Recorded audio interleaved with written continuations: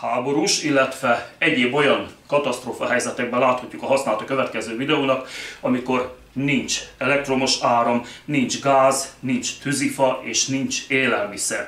Viszont sikerült valahonnan annyi lisztet szereznünk, hogy legalább kenyeret tudjon enni a családunk.